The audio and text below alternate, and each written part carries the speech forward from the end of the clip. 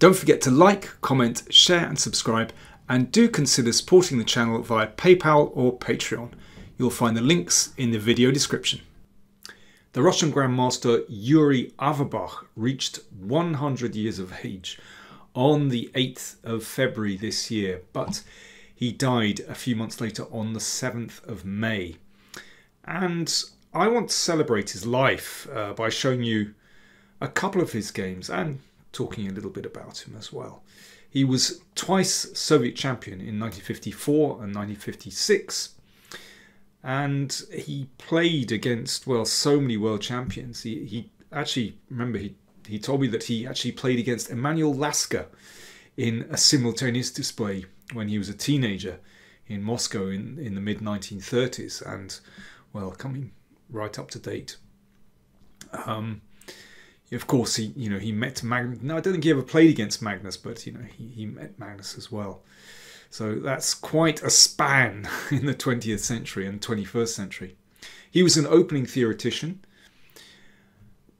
developing systems that are still in use today. I mean, notably the Averbakh system against the King's Indian, and that's I'm going to show you that in the game that we're going to look at in a few moments.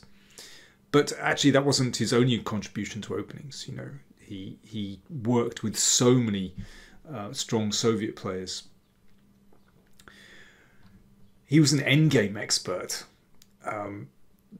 The books that he published on king and pawn endgames, rook and pawn endgames, and, well, many other kind of endgames, they're sitting in my bookshelf and have been since I was a teenager. I mean, they are classics, the absolute standard works on many basic endgames and many complicated endgames as well. He was a noted study composer. He composed some beautiful studies, actually. He was a journalist. He was a magazine editor of Shakhmatny Bulletin in the Soviet Union and Russia. He was very involved in chess politics, actually, very involved in the Soviet Chess Federation. And actually, I mean, I've been reading his memoir, published by New in Chess, Center Stage and Behind the Scenes, a personal memoir of a Soviet chess legend, Yuri Averbakh. And I mean, some of the stories are just extraordinary. It shows you the machinations in the Soviet Chess Federation and in FIDE as well. He was an arbiter. I still remember him when I visited World Championship match in Moscow in 1985. And when there was a sort of big buzz in the crowd, he would come to the front of the stage and sort of calm people down, ask people to calm down. He was arbiter for the World Championship match in London in 1993, and I think in 2000 as well, actually. Certainly in 93. He was also a trainer. He assisted many of the strongest players in the Soviet Union. Notably, he played many training games against Botvinnik in the 1950s, secret training games. And from these games, Botvinnik developed, for example, his trademark system against with the English, with c4 and kingside fianchetto, and then e4 and e3 as well, and with knight e2. And yeah, talking to him, he was rightly proud of his contribution to Soviet chess and what Soviet chess had done for world chess as well. I was fortunate to play against him, and I met him on several occasions and interviewed him as well, and had some really nice conversations with him. I have to say, I liked him a lot, just on a personal level. So what I'd like to do is show you a classic game of Yuri Averbakh featuring his system against the King's Indian. And in the next video, I'd like to show you an insane game that I played against him. Yeah, really great fun. So let's have a look at this game. So this is Averbakh against Oscar Pano, played in the Argentina Soviet Union match in Buenos Aires in 1954. I just say he spoke very good English, actually, Averbakh, and I think for that reason he was often sent abroad to tournaments by the Soviet Union. I think he was a kind of trusted pair of hands. They realised that he wasn't going to sort of upset things. He wasn't a Korchnoi type character at all. You know, he didn't like to rock the boat. That's my impression from his memoir, anyway. It's a King's Indian and Bishop E2 and Bishop G5. So this became known as the Averbakh system. It's a system that he developed himself and well, employed with success, and it is very reliable. So what's the point of playing these bishops out very early? Well, this bishop covers these important squares. So white leads the knight on g1 for the time being, and that means that sometimes white can launch an attack with h4 and g4. Moving the bishop out to g5 is a provocative move. So what you're hoping to do is perhaps induce h6, and then you have something to bite on, perhaps with queen d2, gaining a tempo.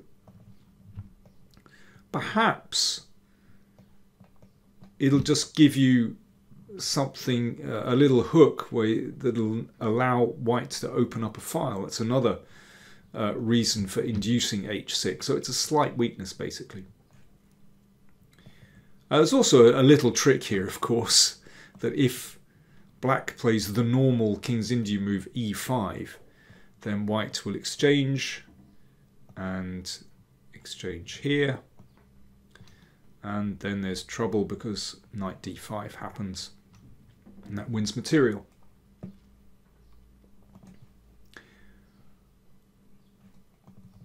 So this was played in 1954, and you know, at that time this was a pretty new system. So because of the difficulty in playing e5, Pano went to c5, which is, you know, one of the, well, reliable ways of meeting this system. And white closes with d5. And here Pano plays a6. You have to remember this is early days. So, you know, it certainly wasn't known how black should tackle this system. I mean, other moves here. e6 is possible. E6, well, that was played in a game, for example, between Carlsen and Van Vele. Just shows you if Carlsen is playing this, this was Vaikonze 2013. If Carlsen is playing this, then you know this is a reliable system with white, and he crushed Van Vele. Very nice game, actually. I think I looked at it on this channel, actually. I'll have to look that up. If I did, I'll post the link. And you can also play h6. This was a game Lei against Giri, played in 2022. Just shows how current it is. And queen d2, you can see, you know, white gains a tempo against that pawn. Anyway, Pano played a6, a4, and went for queen a5. So the threat is to take here. Now queen d2 looks normal, but actually in this case, after queen d2, sometimes that queen can actually be quite annoying on b4. And Averbakh played bishop d2, and and it seems curious to put the bishop on g5, then it comes all the way back again. But it makes life very uncomfortable for the queen. And I'm sure this is the kind of move that Averbakh would have discovered in his preparation and realised it's a good move. Now, the normal move here is e6. So, for example, in a game between Gelfand and Nakamura, went like this, and then bishop g4. And this is a very normal kind of position that can be reached from the Averbakh system, where white has the two bishops. So black has exchanged off the bishop, which just, you can see in a closed position, this bishop doesn't have anything to do really. So That's why Nakamura exchanged it off. And this is such a typical position with this pawn structure, locked pawn structure in the middle. And Averbakh proved that, in fact, White does have some advantage here. And, you know, there are games where he managed to squeeze out a win using the space advantage and the bishops. Anyway, none of that happened. I just want to fill you in on the big picture. E5 played by Pano. And this is not the best continuation. So here's my question for you. How do you play here with White? White to play. I'll have a little slurp of tea. And appropriately, I've got my Queen in Siberia mug, as Black's Queen appears to be in Siberia at the moment.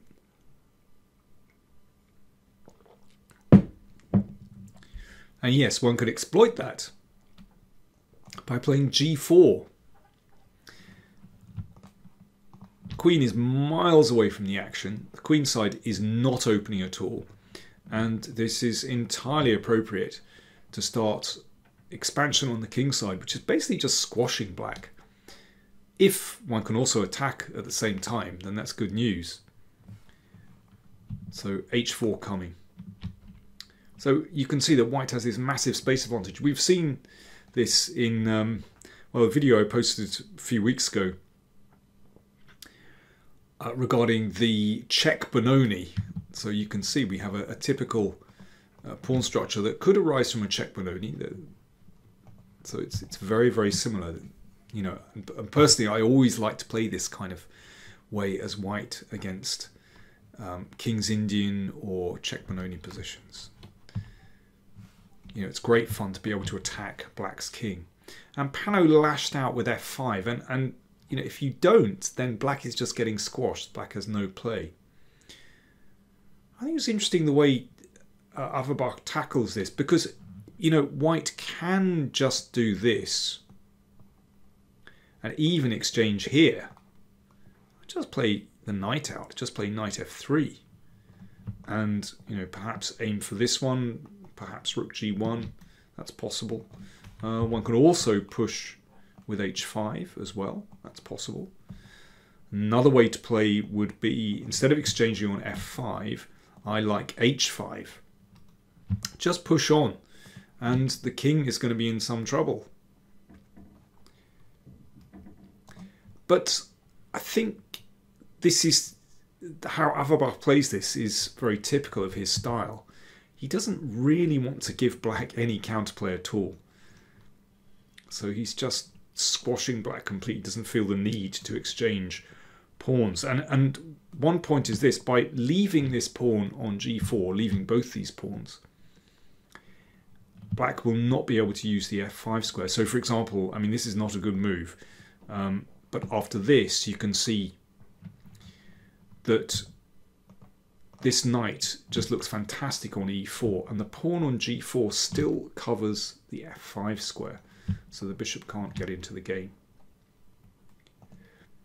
Pano played f4 to, you know, try to lock this bishop out from the king side, trying to keep the position a little bit closed because, you know, the attack looks strong.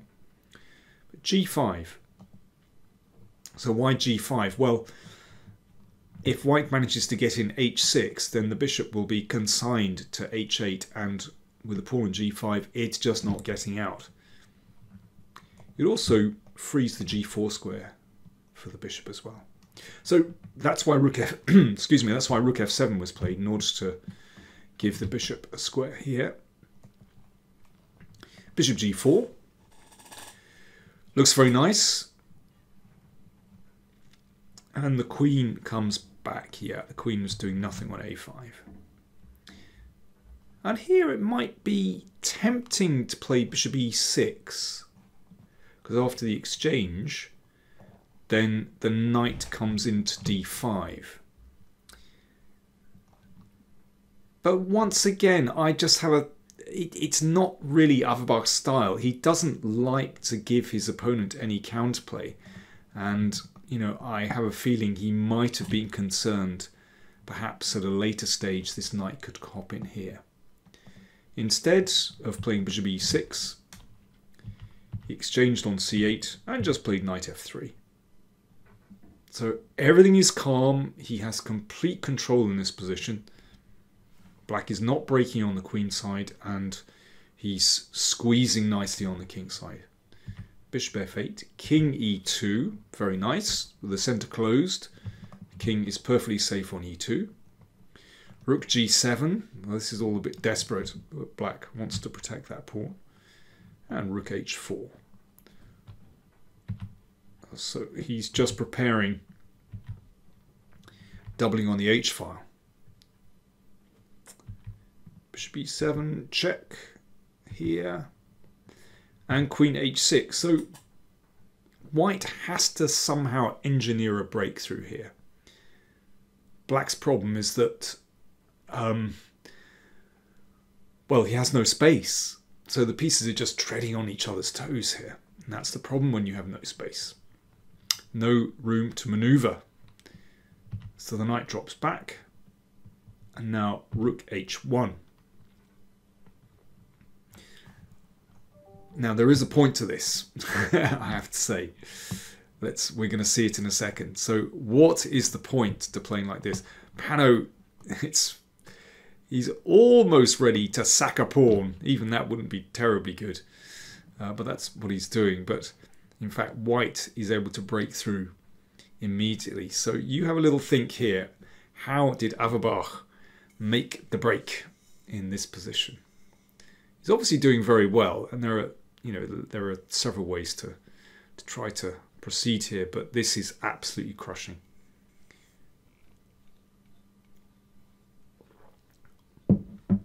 He played bishop takes f4.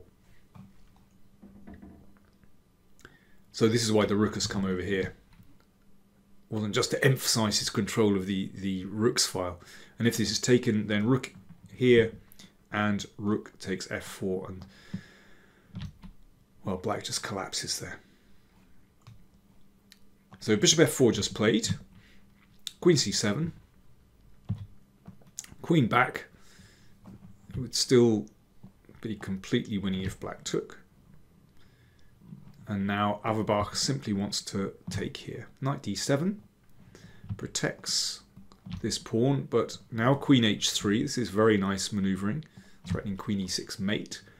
The knight goes back. And now he closes in for the kill. So if bishop takes, that's actually checkmate. That's very nice. So king takes and queen e6, threatening rook h8. Knight h4. So this one is coming in here. Bishop d8, knight takes g6. And here Pano resigned. Well, white's pieces are just crashing through there. But, well, what an advert for the Averbakh system. There are some very deep ideas there, actually. And I think it's this kind of move, bishop d2, that's the kind of move which must have shaken Pano. You know, it's very unusual to retreat the bishop, but it's a very strong move indeed, and is the normal move here in this position. You know, even decades later, you know, I mentioned that this game Gelfand against Nakamura, which went like this. You know, that was London 2013, played, well, 60 years, almost 60 years after this game, and bishop d2 is still being played. That shows the depth of Averbach's ideas. And yes, he understood very well the power of this squeeze on the king side. I want to show you another game by Averbakh in the next video, and it'll be my game against him, which was tremendous fun. And I'll tell you a little bit more about the man himself, because I really enjoyed my discussions with him, and he was a fascinating man. Hope you enjoyed that. Thanks for watching.